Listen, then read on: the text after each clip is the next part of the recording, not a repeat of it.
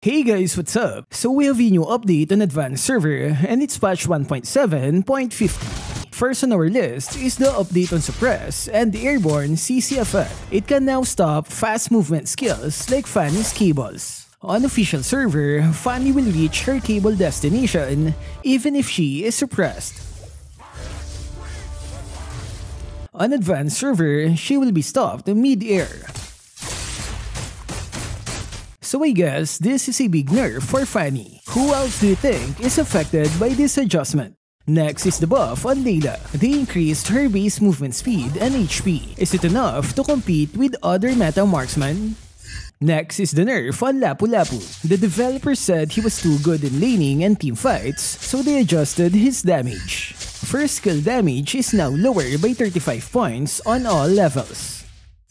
Next is the buff on Julian. They increased the base and scaling damage of his enhanced second skill. I think this is a pretty good buff because that skill gives immunity.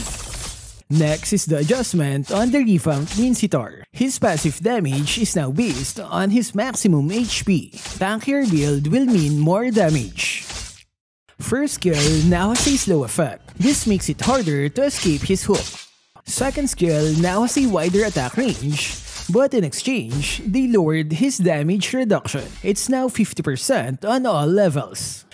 His ultimate damage now has a lower attack scaling, but in exchange, they added 40% attack effects on his Royal Guards. This means Demon Hunter Sword and other attack effect items can now be applied to his ultimate damage. The Royal Guards can also activate Windtalker's unique passive.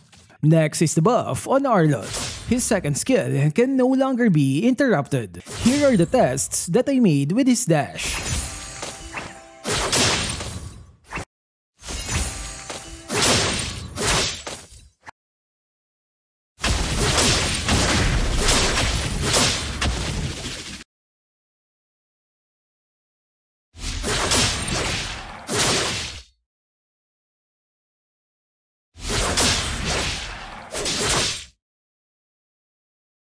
Next is the continuation of the skill indicator adjustments. The major ones are Clint, Granger, and Lancelot. Franco's hook was also updated, but it had little difference. So what can you say about the update? Do you like the new Minsitthar? Share your thoughts in the comment section. That's all for this video. Stay safe and thank you for watching.